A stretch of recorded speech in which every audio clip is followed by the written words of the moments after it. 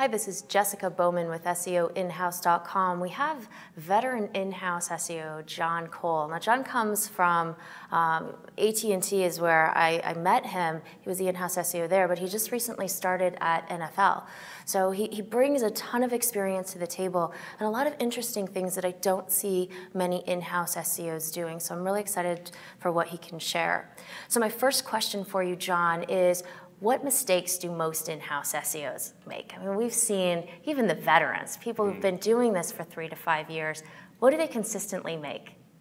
Well, let me break that out into two kind of parts. First would be the mistakes I see a lot of SEOs make, and then I'll talk about mistakes I think us veterans tend to make. The first thing, or the main problem I think that a lot of SEOs run into, especially in-house, is there's so many opportunities and so many things that we can go after that sometimes we spread ourselves too thin. You know, we get distracted because so many things need to be changed and be done that we end up not making massive progress on the few things that really need to be focused on. So, you know, if anything, I would say one of the things that SEOs can do, especially in-house SEOs, is narrow down to a few key projects that are aligned with your business goals. So what I mean by that is specifically projects that increase either the revenue for the company or the profit for the company, or if it's a startup and they're not yet producing revenue, then whatever action is going to lead to that revenue.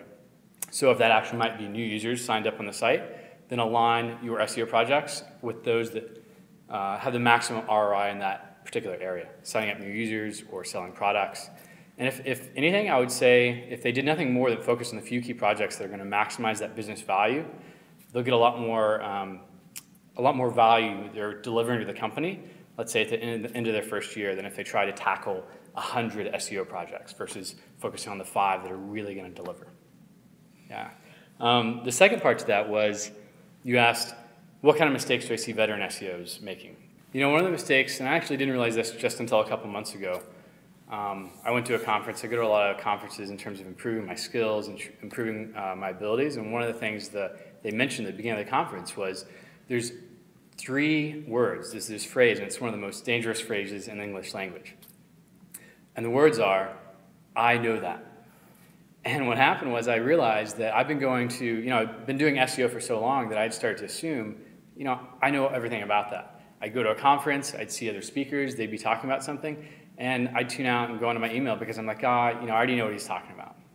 And what happened was I wasn't actually, first of all, I closed myself off to learning things that maybe I didn't know. But even if I sat there and listened to someone who's talking about something that I already know, once I humbled myself and realized, first of all, I don't know it all. And if I allow myself to recognize I don't know everything, and I listen to people, even though I think they may be saying what I already know, if I open myself and really focus and listen to that, even if what they're telling me, I do already know all those facts, just by focusing and listening to what they're saying, I find myself having these ideas and these connections on how things can work together maybe in a new or different way that I hadn't thought about before. So I get these kind of inspirations and distinctions about the same material, but from being able to look at it in a way I hadn't, just by being present to what they were saying. So if anything, I'd say the mistake I've made as a veteran is falling in the trap of sometimes assuming I know something already and not really listening to what someone's saying, and simply being humble and saying, I'm going to listen to this guy. He may have less years than me or maybe less experience, but who knows what I can learn from just opening up to that. That's a very, very big thing for you to have caught onto. Very few people do this.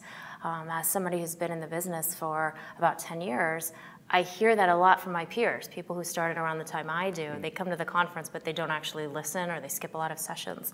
And I always wonder, who are these people who think that they can't learn anything? Because I learned something the whole time I'm there. I am constantly, to your point, thinking of ideas. I'm actually hearing things and saying, you know what? I knew that, but that's not in our process. Let me make sure that I put a note to add that to our process.